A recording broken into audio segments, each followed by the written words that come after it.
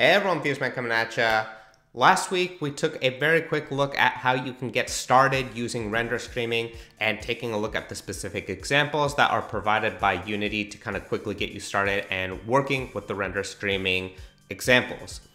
In this video, we're going to be diving a little bit deeper into how you can actually tweak these examples, both on the client side as well as within Unity in and of itself, so that you can kind of start customizing the data flows that are going back and forth between the browser and Unity. And real quick, before we dive into the meat of this video, one thing I'd love to know is, let's assume that you had the ability to deploy a render streaming application scalably around the world. If you had that ability, what would be something that you would build, and how would that be different from what you're building today? I'd love to continue that conversation down in the comments below. So to start with, let's first take a look at the client side of things. Now the client is open source and available for download on the Unity GitHub repo, and you can find that more specifically here. I'll make sure to leave a link in the description below, but under the web app section. So this folder represents all the code that is responsible for communicating with the backend, or between the front end and the back end. And it also holds the code for your web server, and that was what we dockerized in our previous video. So knowing that, I've gone ahead and pulled that code here into Sublime with a couple modifications that we can go ahead and take a look at. So first, to start up this web server, it's all based on Node and NPM. So quite simply, you can call the start function and we can specify that we want to use WebSocket. Once that has spun up, you'll see that you have a URL here, which just happens to be your local IP address. We can go ahead and pop that into our browser here. Try that out. This is an HTML page that gets pre-populated, and we saw this in our previous video. Similarly, there's a video player sample that we saw in the previous video. What that maps to here locally is under your public folder, we have an index.html. So as you can see here, this is our render streaming sample, simple HTML file here. There's JavaScript that's associated with it. There's CSS that's associated with it. Similarly, for our video player, we have an index.html page here, and this is the code that gets rendered out. The majority of the actual implementation, though, really happens within the JavaScript files. So starting with first the main JavaScript file, which is what gets pulled in from HTML, you can see that there's quite a few listeners that are made available here, from showing the play buttons to clicking play buttons to instantiating the buttons, for example. All of that gets kind of controlled here.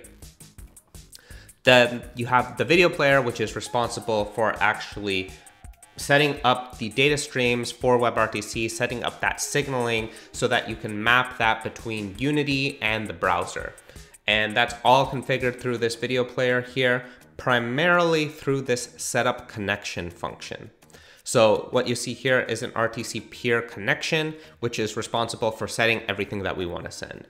So for starters, you'll have a data signal or data channel that's created, and that is named data. You might have seen this previously in Unity when we have our web browser input component, and it had already been pre-populated with the data channel mapped to data. Similarly here on this video player.js script, we actually, if we scroll down a little bit, we'll see that we have 3 streams that are set up. So you have the 2 video streams, so one for that small camera up at the top and another one for the main camera that takes up the middle. And then you have just the one audio source that is rendered out of Unity.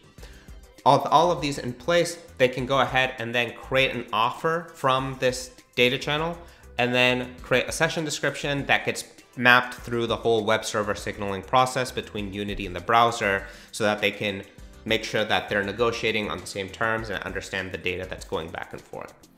And this is where that all is controlled, which means that at least on the client side, if we want to make any updates, this is exactly the place that we do that. So what I've gone ahead and done is created a MetaMask folder in my project. As you can probably guess by the name, that's where I eventually want to go with this, is to be able to do remote streaming with MetaMask.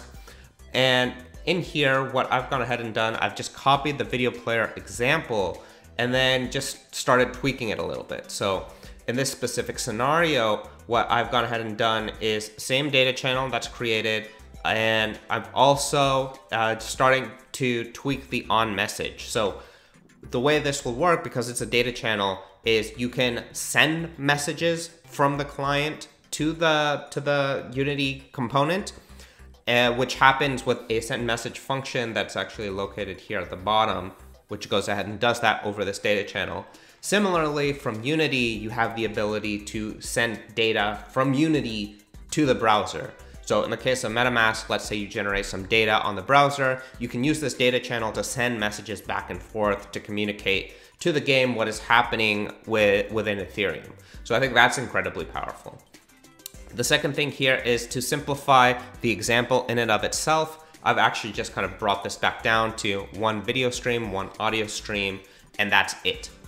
The last thing that I did is, when you are setting up the video streams, you will be getting a local stream source that is responsible for, that you get out of the web server to kind of communicate how you're sending videos.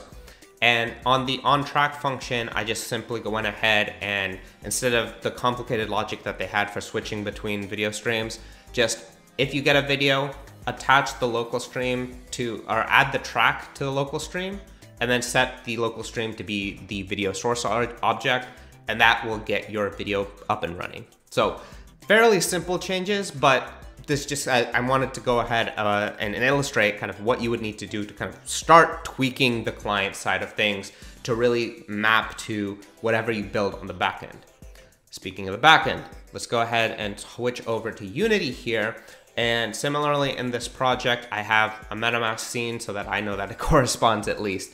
And again, based off of our video player scene, what I went ahead and did is, we have this render streaming camera. I've gone ahead and disabled it because we're no longer using that for data or for the camera, right? I just have kept things simple. We have only one camera stream. There's our camera streamer, there's the audio streamer, that's it. On our render streaming components, we have our 3 components that we're sending. So exactly like we defined in JavaScript, there's the audio, there's the video, which is audio and camera, and then we have our data channel, which is the web browser input. In the context of this script here, I've actually kind of built this slightly customized for us. And this is built off of the web browser channel input receiver that was preloaded in with Unity and their examples. However, and actually we can go ahead and open that too. So this is kind of the default that gets included with Unity. So really convenient for, say, receiving data, but it wasn't really good at sending data.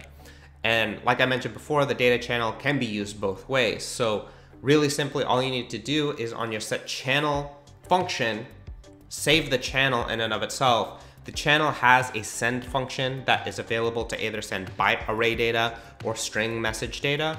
And quite literally, all you need to do is call channel.send and pass in a message. So with that, now I can pipe data back to the browser or to receive data from the browser. And that's probably the most convenient way to start going about at least kind of doing that back and forth integrations between the browser and Unity. Everything else practically stayed the same with Unity. I mean, of course, if you want to change any of the graphics and logic, you feel free to do so. But at least from a getting started standpoint, that's really all you need to start kind of having the browser customized to meet your own application needs, and how you can start tweaking the Unity project in and of itself to match whatever your custom needs are. So if you want to add more cameras, this is how you would go about doing it. You just add more video channels, you add more broadcast channels. If you want multiple devices sending data, you can create data channels from the browser that will end up mapping onto Unity. And you could do this across multiple devices, as we showed in our previous video before. And all of this is capable thanks to kind of the examples here that are set up that take a bit of tweaking to get your head around, but once you understand it, it's fairly easy to manipulate to your own needs. Hopefully you found this video helpful. I know we went over a lot, but if you do have any questions, make sure to leave those down in the comments below. And as I mentioned at the beginning of the video, would love to know what you would build if you had a scalable render streaming solution. Thanks so much for watching, and I'll catch you guys in the next one. This has been FusedMan, and I'm signing out.